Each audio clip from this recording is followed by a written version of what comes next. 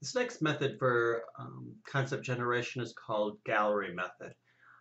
It's composed of four different steps, as you can see here. The first one is idea generation.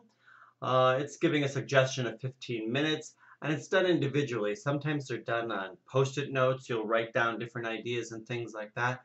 And then what you'll do is you will hang them on a wall somewhere and kind of associate them as like on an art gallery. So you may have certain ones that maybe like for a vehicle or something, might be about the door or it might be about the tire.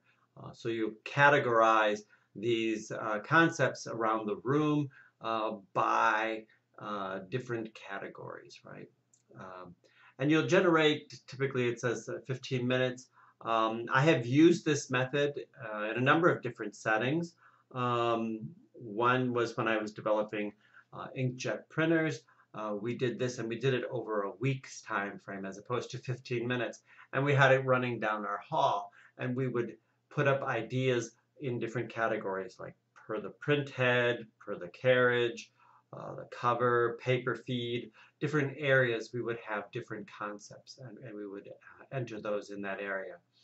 Um, and as you look at it, right, you can get other ideas and generate more ideas, as in steps 3 on here. And then it says selection ideas are reviewed, classified, and selected. So really we kind of would associate them into different areas, and then we would use our concept selection methods, which we'll talk about in the next lecture. I also used this recently in a meeting we had.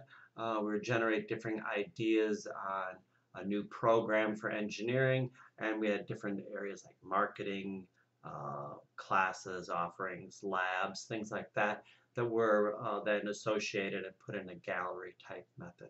So this is a rather useful method also. Again, it's kind of done individually, but as you see other ones being posted, you can hang other ones. And again, you can use brainstorming after this also.